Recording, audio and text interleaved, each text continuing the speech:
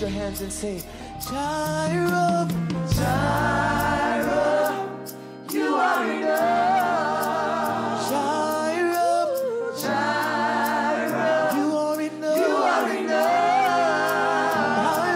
And I will be content in every circumstance. In every circumstance. Oh, Jireh, Jireh, you are enough.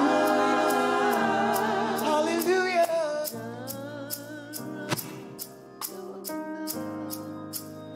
Jireh, Jireh, you are enough. You are enough. And I will be content. Every circumstance. Every circumstance. Jireh, Jireh, you are enough. You are enough. Sing it again. Say Jireh, Jireh, you are enough.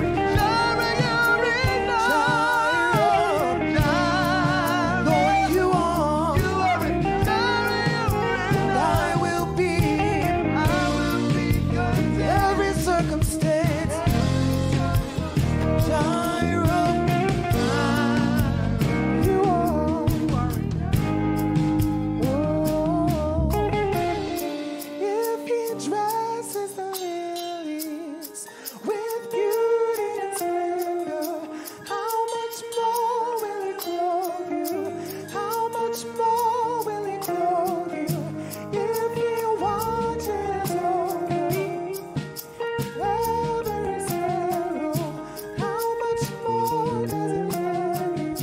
How much more does he love you? Hallelujah. Let's give our praise team a hand clap, our choir, music and arts department. That's a song by Maverick City Worship. Excellent song. I know I asked Vigo Christoph to sing that song. I was also listening to K-Love the other day, and they had this song on by Dolly Parton called It Was Jesus or something. Anybody heard that song? Okay, I guess nobody else is listening to K-Love but me. Amen. But it was beautiful. I'm sure we're going to be singing that song in a little while. And it was just, it was beautiful. And songs like Jireh and It Was Jesus pull you straight into the heart of God. And I think we desperately need a God encounter. I don't know about you, I need a God encounter. And maybe your fire is not what it once was. Maybe it's time to rekindle the fire. Amen. Our scripture today is taken from 2 Thessalonians, the 3rd chapter, verses 1 through 5. The Apostle Paul writes, "Finally, brethren, pray for us, that the word of the Lord may run swiftly and be glorified, just as it is with you, and that we may be delivered from unreasonable and wicked men. For not all have faith, but the Lord is faithful, who will establish you and guard you from the evil one. And we have confidence in the Lord concerning you both, that you do and will do the things we commanded you. Now may the Lord direct your hearts into the love of God and into the patience of Christ." Father, we thank you that you are more than enough. More than enough as an intercessor, more than enough as a healer, more than enough as a way maker, a provider. You are more than enough to give us peace of mind. God, you are more than enough to unify, Lord, a fractured state, a fractured body. You are more than enough. And so, God, we ask you to be glorified in Christ's name. Amen. You may be seated in the presence of the Lord.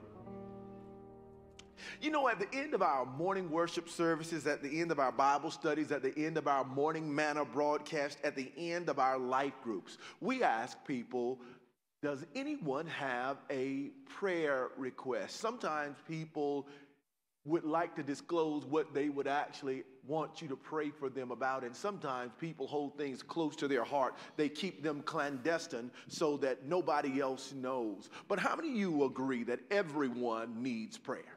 We all need prayer. You know, the Bible says that the effectual fervent prayer of a righteous man availeth much. You know, prayer has much power. And what is prayer? Prayer is the designated means of communing with God. It's the way we talk to God. But some people believe that prayer is a monologue. Remember when Johnny Carson used to do his monologue and he would come out and they would say, "Here's Johnny." And Johnny would come out and Johnny would talk for a long time. But watch this. Prayer is not like that. Prayer is not a monologue. Prayer is a dialogue. When you talk to God, God talks to you. Now, some people believe that God doesn't talk today, but I'm a firm believer that God is always speaking. God is always talking, but maybe we are not listening. Now, remember, God gave us one mouth and two ears. That means we ought to listen twice as much as we talk. You know, and so I believe that we should embrace the whole discipline of prayer. You know, sometimes we ask people to pray for us and sometimes we don't. You know, many of us remember being children and the prayers that we had when we were children. So come on, let's recite this together. Now I lay me what? I pray the Lord my, and if I should die before I pray the Lord my. But many of us are also familiar with the Lord's Prayer taken from Matthew, the 6th chapter, verse 9 through 13. And it says, "After this manner, therefore pray, Our Father which art in heaven, hallowed be thy name. Thy kingdom come," what? "In earth as it is in heaven. Give us this day our daily bread, and forgive us of our debts as we forgive our debtors. And lead us not into temptation, but deliver us from" what? "Evil. For thine is the kingdom, the power, and the glory forever. Amen." Now, in that prayer that Jesus taught us, the model prayer, it said, "Deliver us from evil." Now, you would wonder why Christians have to be delivered from evil if we are as righteous as we say we are. I believe this. We need to be delivered from evil because there's still some evil in us. Is that right? And if you're not careful, you'll go back to the evil that you once left. You know, the Bible says in Proverbs that a dog sometimes returns to its own vomit. You know, a dog is comfortable eating vomit. A dog believes that a vomit is actually a good meal. And sometimes after you've been in the church for so long, you can start believing that vomit is actually a good thing as well. So let's take a look at this text and see what Paul has to say to us. Our sermon today is Prayers Needed.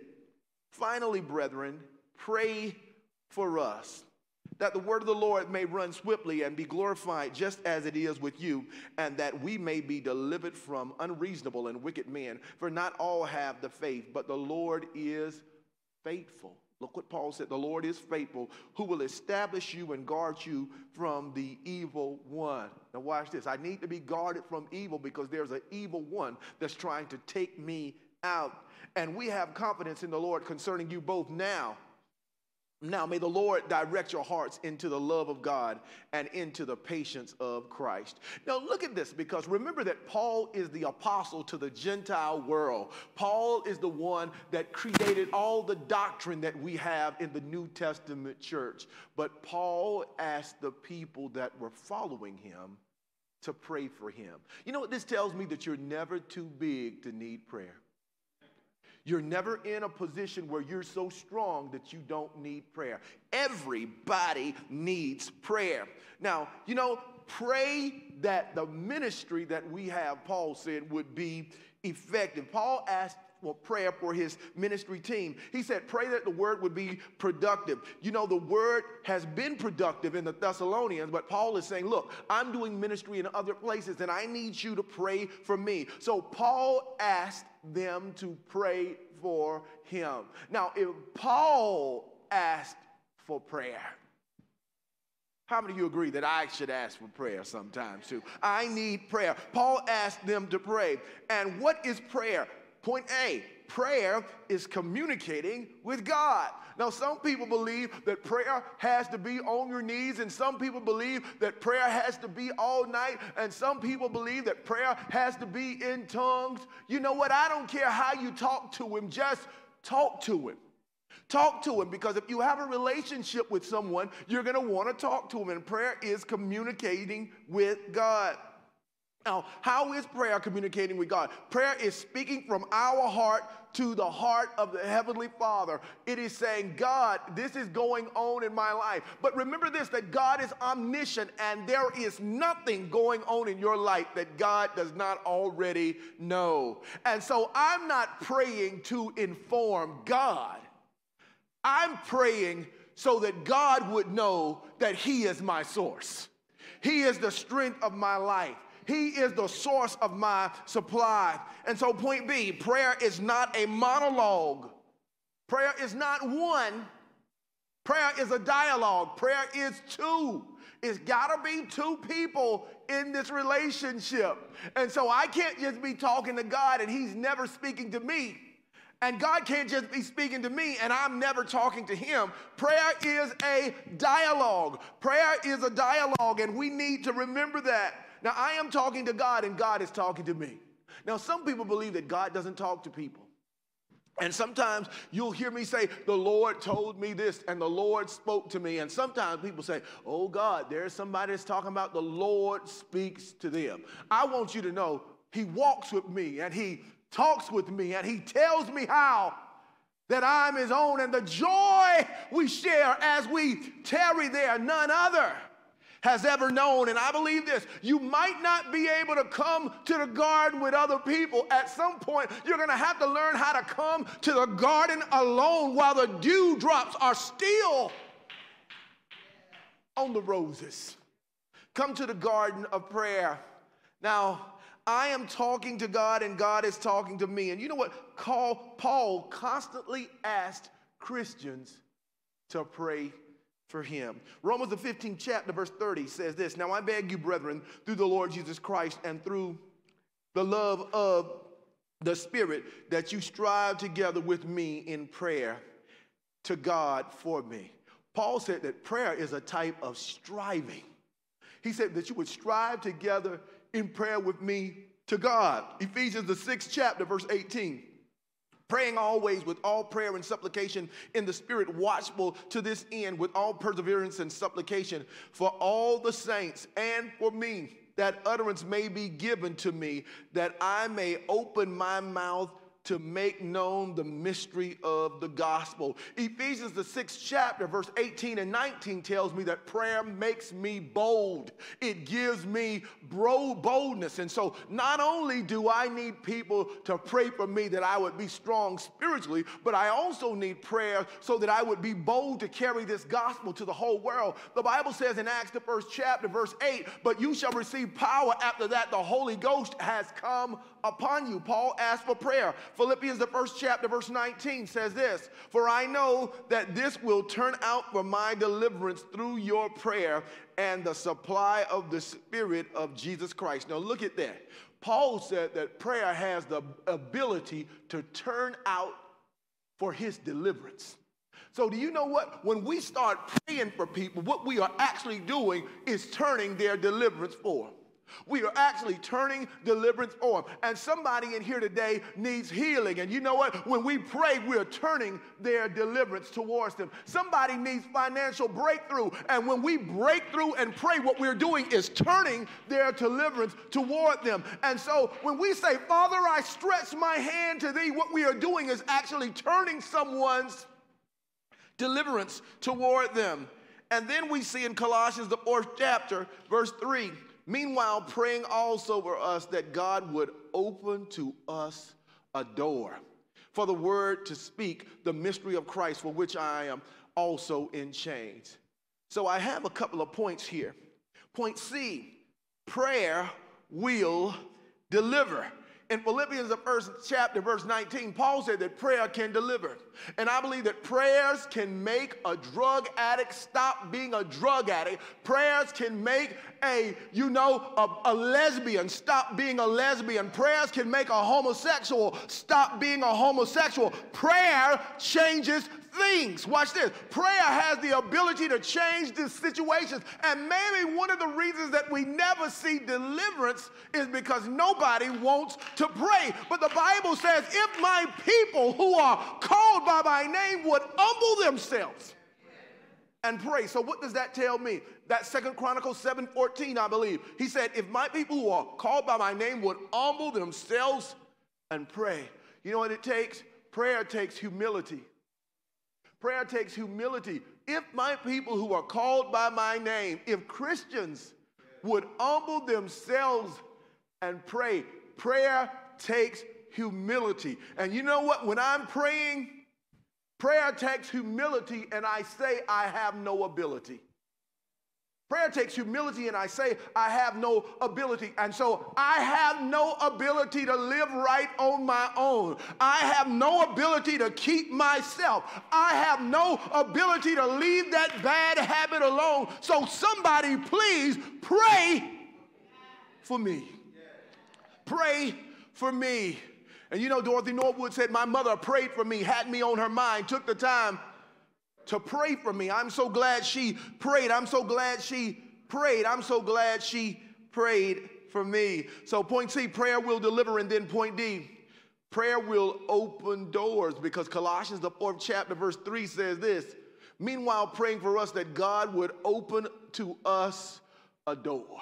You know, there are a lot of doors that have been locked in your life, but if you just pray about those doors, if the people who are linked to you would pray about those doors. You know what I saw in this pandemic? I saw people who couldn't get a house, and the saints of God began to pray and believe God that God would open doors that no man could shut, and shut doors that no man can open. Can he give you a job when the economy is going down? Yes, he can, because the effectual fervent prayer of righteous people avail much. Now, what would happen if the people of God just began to pray and pray and pray? And what would happen if we became intercessors? Somebody's going to get a house. You know what? Prayer can make a woman that's barren have a baby. Do you hear me? Prayer can make a wayward husband, an alcoholic, stop being an alcoholic. I'll tell you this. I was on A&T's campus, and I was, filled with the Spirit. I was walking in the deliverance power. I went to Evangel Fellowship. I was a part of United Christian Fellowship. And one day, me and some other guys, we were on our way to morning prayer. And on our way to morning prayer, we met a wino. We met a wino, and I said, Lord, have mercy. Here's wino. And who drinks at 6 o'clock in the morning when folk are going to prayer? Maybe he wasn't getting up. Maybe he was coming in, all right? But he was out there at Hairston Auditorium at the basement drinking some liquor. And I had heard the word of the Lord saying you can speak to situations, and situations can change. And so we went up to the guy, and we said, in the name of Jesus, we rebuke that spirit of alcoholism, and we set you free right now. Y'all, what happened scared me to death. The wino poured out the alcohol. Now, how many of you know that had to be God? Because ain't no alcoholic pouring out no alcohol. Ain't no drug addict giving up no crack. Ain't no hoe stop running the street. Do you hear me? But God can do exceedingly abundantly above all that we can ask or think. How many of y'all know that we need some deliverance up in here? We need some deliverance. And watch this. It's not just other folk that's needing deliverance. But the first person in the deliverance line, watch this. You know, there's churches called Church of Deliverance, Church of Breakthrough. You know, sanctified churches have long names. First Church of Deliverance of the Living God and stuff like that. Now watch this. And sometimes we call it, we laughing at that. But baby, all of us need deliverance. And some people will stay on an altar all night long to get their deliverance, to get their breakthrough. And maybe it doesn't take for you what it takes for me. But when the choir is up singing Jireh, you are more than enough, it makes me want to throw my hands up in the air and tell the Lord, thank you. And when Carl is saying you ought to run and tell that, do you know that there are folk that have been in all kinds of bondages in this room, but God delivered them, God set them free, God changed their life, and somebody ought to run and tell that. Well, what? I said I wasn't going to tell nobody, but I what? Just couldn't keep it. Because prayer will deliver. And prayer will open doors. You know what Paul knew? Paul knew that the success of his ministry was inextricably linked to the prayers of the saints, the prayers of God's people. And when we ask for prayer, what we are doing is acknowledging that we are not in control, that we don't have power. You know what? Paul had prayed at least twice for these Thessalonians.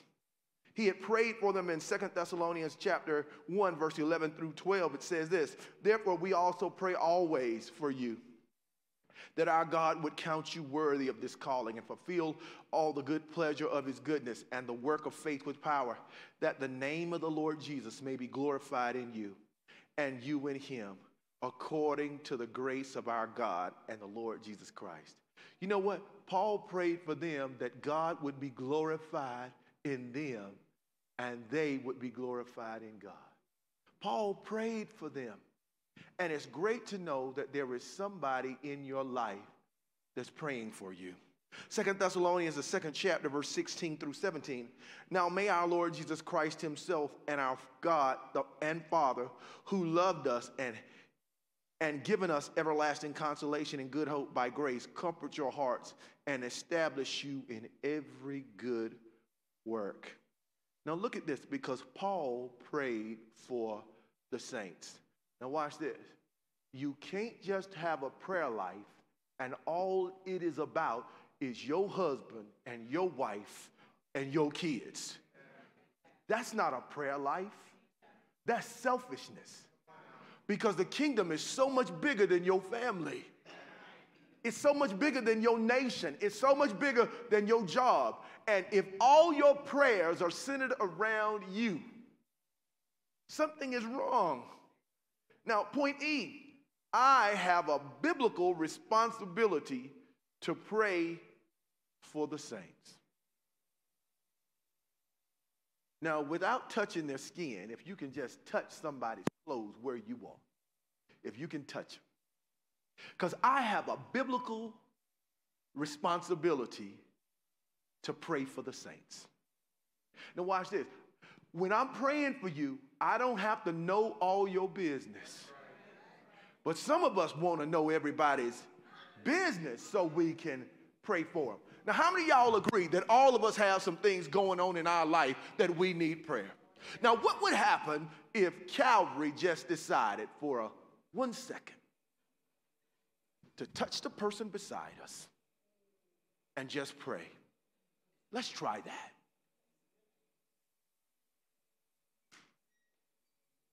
Ooh. Ooh. Thank you, Jesus. Thank you, Jesus. Thank you, Jesus. Thank you, Jesus. You know what Jude says? Thank you. Okay. Jude says, but you, beloved, building up your most holy faith, praying in the Holy Ghost. Now watch this. If your prayer in English was level 5, your prayer in tongues is level 10. But you, beloved, building up your most holy faith, praying in the Holy Ghost. And so now I don't even know what you're dealing with, but I began to intercede in the Spirit. Come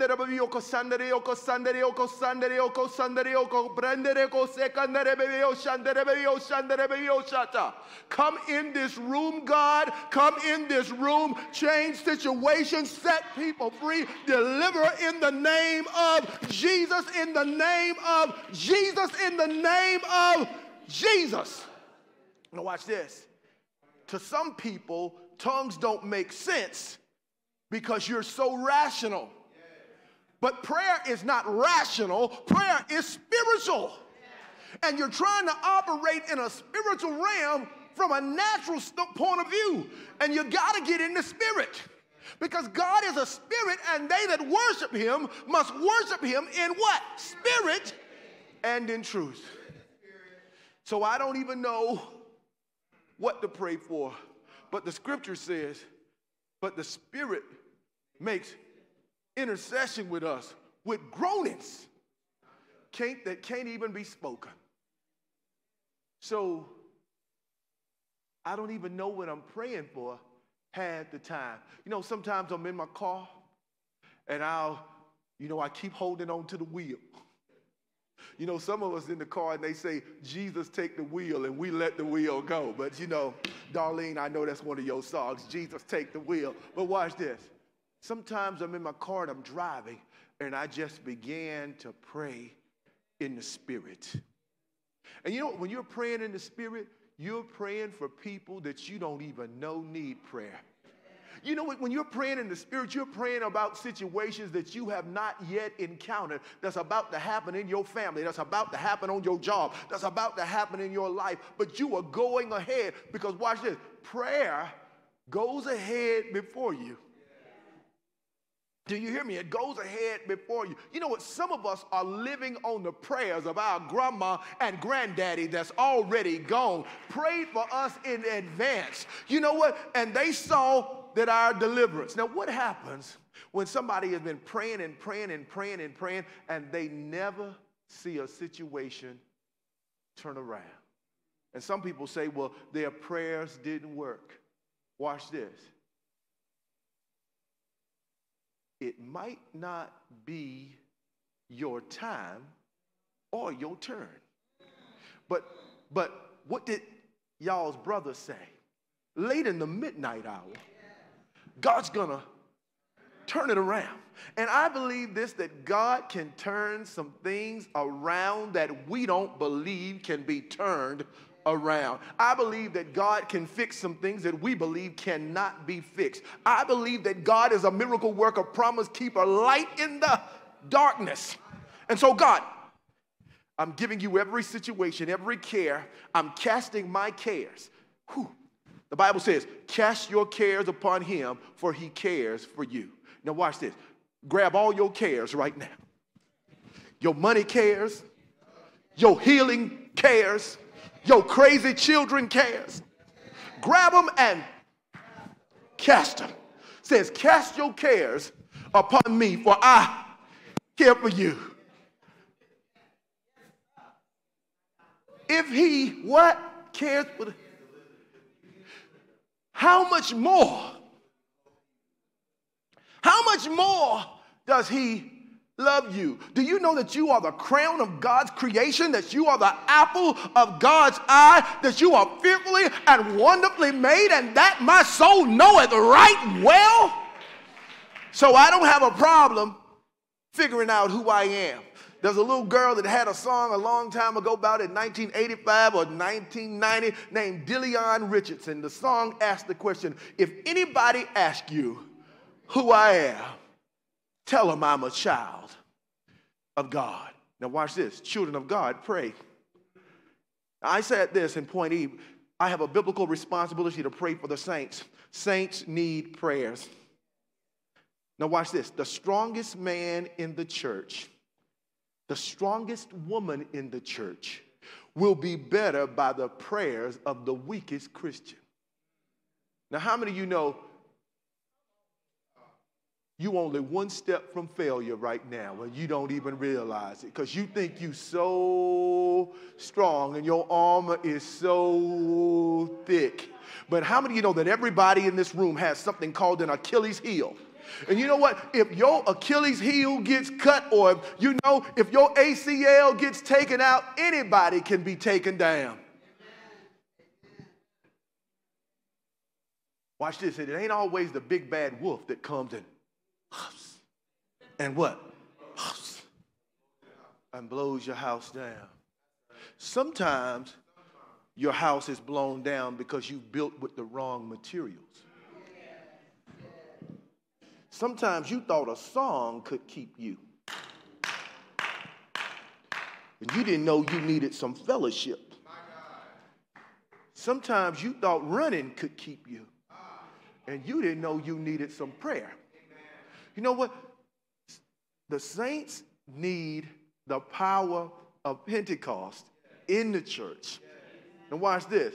They said that the reason the screens were going out because of power failure had happened somewhere in the middle of the night. Now watch this. And not only did the power fail in messing up the screens, but a pipe has burst on the other side, so we can't go to light groups in that hall because the bathrooms are messed up and the place has flooded. But you know what the Bible says? Good God Almighty.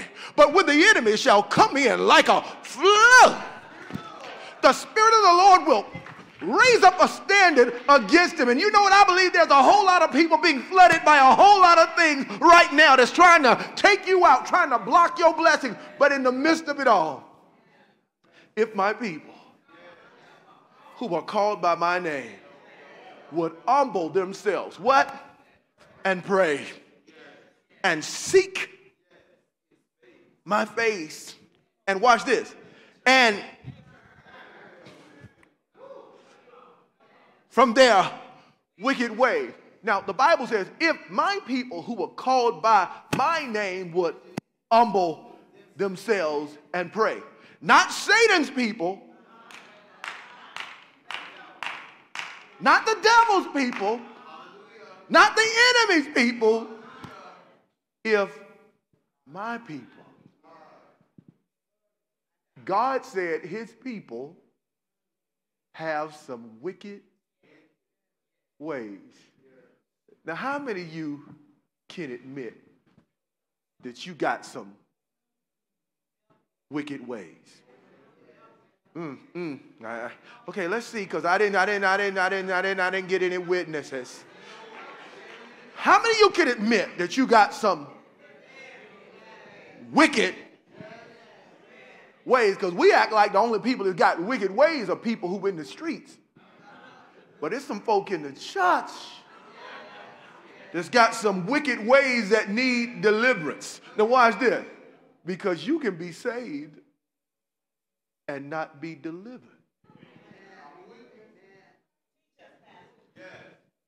You can speak in tongues and not be delivered from anything.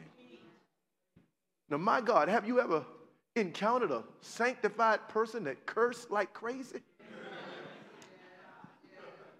Don't wear makeup, don't wear pants, but I'll cuss you out so. Now watch this. You know you got to practice, because you can't curse that well without doing it every now and then.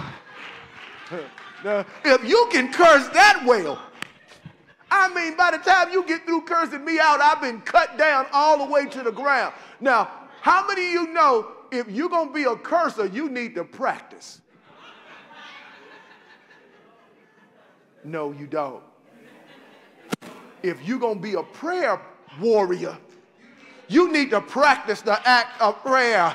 You need to practice the act of prayer, because God, I sure need you to come into this room. You know, when I think Whitney started singing, "Come on in the room."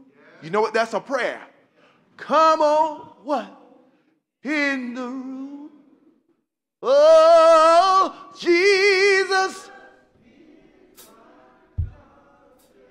And he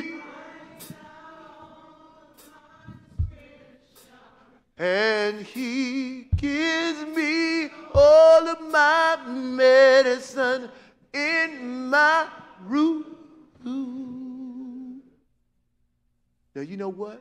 Maybe it's a sick room. Maybe it's an employment room. Maybe it's a marriage room. Maybe it's a church room. And the reason that he's not in the room is because you haven't asked him to come in the room. Now watch this. I got a biblical responsibility to pray for you, and you have a biblical responsibility to pray for me. I'm getting out of here because it's time for us to go.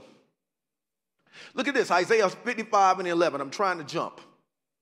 Not like Aretha, jump to it. Just jump to the end of the text.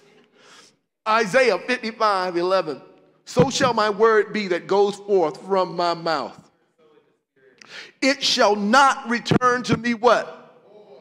But it shall accomplish what I please, and it shall prosper in the thing for which I sent it. Now, when you start praying the word goes forth, and it starts accomplishing the things that it was sent to do. Now that's what God will do. But you know what the Bible says? The Bible says that my people, he said that every tongue that shall rise up against you, not God would condemn, but you would condemn it yourself. You will condemn that. When somebody starts speaking against you and telling you that you will never be anything, that you will never get out of that situation, you have to condemn that yourself. And you know how you get the power to condemn foolishness yourself? You've developed a prayer life. No weapon that is formed against me shall prosper, and every tongue that shall rise up against me, thou shalt condemn. That's Isaiah 54:17. And this is the heritage of the servants of the Lord. Now watch this. When you're a servant of the Lord, you can condemn some foolishness that everybody else is messed up over. Oh. So, point F, man is unfaithful, but the unfaithfulness of man cannot stop the faithfulness of God. Great is thy faithfulness, O God, my Father. There is no shadow of turning with thee. Yes, thy hands have provided. Great is thy faithfulness, Lord, unto me. Point G, prayer establishes and guards a believer from satanic oppression. It guards us. It keeps us. What would happen if you just turned off 102 and turned off 97 and turned to BBN, or put in a worship tape, or let Jireh play? Let Jireh play that he is more than enough. What would happen if you focused on the things of God? Now watch this. Point H, prayer frustrates Satan's plans. You know, when the enemy is trying to do crazy stuff and you get to praying, prayer starts doing things. It frustrates Satan's plans. 1 Corinthians, the 10th chapter, verse 13. Can we read this together collectively? 1, 2, 3. No temptation has overtaken you except such as is common to man. But God is what? Okay, let's try it again. God is what? Who will not allow you to be tempted beyond what you are able, but with the temptation will also make the way of escape that you may be able to bear it. You know what that just says? He's not going to put any more on you than you can bear. And if it's there, you can bear. Good God Almighty. If it's there, you can bear if you stay in prayer. If it's there, you can bear if you stay in prayer. And maybe the reason that it's there is so you'll turn to the Lord in prayer so that you will be able to bear. But see, what you're trying to do is carry this burden on your own. You know, and Deborah Jenkins from the North Carolina A&T Fellowship Gospel Choir, they used to sing a song by Reverend Milton Brunson in the Thompson Community Choir. There is no way I can live without you. And they said, I have tried over and over and over, but there is no other way. How many of y'all know that we can't make it on our own? We need prayer. Somebody needs to be praying for us, and we need to be praying for other people. Point I, prayer is a spiritual weapon. And then I want you to get this. Ephesians, the 6th chapter, verse 12. For we do not wrestle against what? But against principalities and powers, against the rulers of the darkness of this age, against what? In what? You know what? Paul was confident in the Lord about the church at Thessalonica. Paul saw them being victors and not victims. You know why Paul saw them as being victors and not victims? Because Paul was praying for the church. He was praying for the church. Paul was confident that they would be obedient and that the enemy that was attacking them would not be successful. Paul prayed that the Lord would direct their hearts. And so our last point today, point J, the saints have a biblical responsibility to pray for me. Now, if Paul asked for prayer, I'm going to go ahead and be Paul and say, I'm asking you to pray for me. Pray for my mind. Pray for my peace. Pray for my clarity. Pray for my sanctification. Pray for me. I need prayer. But not only do I need prayer, saints, you need prayer too. Let's stand to our feet. We all need prayer. So before all of us come to the altar today, right where you are, lift up your hands toward heaven. God, I thank you that people everywhere are praying for me. And I thank you that I am praying for people everywhere. God, you know every situation in this room. You know every concern. You know every bondage area, every area where deliverance is needed, every miracle that needs to take place, every family that needs to be restored, every resource that needs to be provided. We give it to you right now, and we say, Jireh, you are more than enough. In Jesus' name, amen. Let's give God a hand clap. Amen. Maybe someone, after hearing the word of the Lord today, has decided to give your life to Jesus Christ. If that person is you, if that family is you, we're going to ask you to step forward and come on to the altar. Or if you're here today and you say, I want to make Calvary my church home. I love this church. I want to become a part of this ministry. If that person is you, wherever you are, if that family is you, come on and be a part of what God is doing here. Is there one? Is there one? Amen. Well, let's give God another hand clap. Amen. Remember, our life groups are happening. If you're interested in being a facilitator for one of our life groups, we are meeting at 9:50 in the Welcome Center. Thank you and have a great day.